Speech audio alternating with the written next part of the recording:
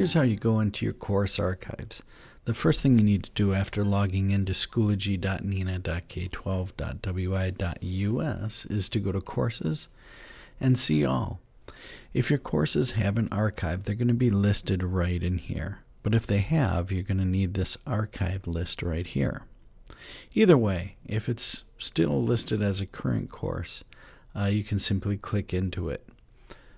But if it is archived, you can go right in here and I can jump right into one of my old sections.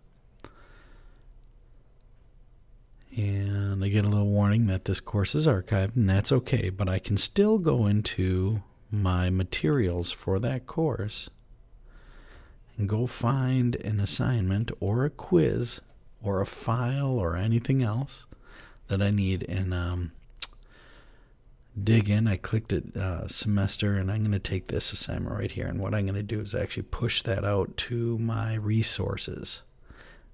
That's called basic HTML, and I can put it in any folder that I have there. I'm just going to leave it sitting there, and I'm going to save a copy of that. Now I'm going to go find that thing in my resources. So I clicked on resources, I went there, and there it is, basic HTML. So now it's in my resources, and I can get a little preview of it. But if I do want to edit it now, I can simply click on edit,